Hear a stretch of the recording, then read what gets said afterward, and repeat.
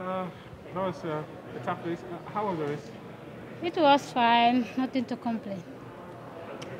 Um, I looked at the race and I went through the lineup and I was thinking this was a race Gina could probably pull it through. What happened?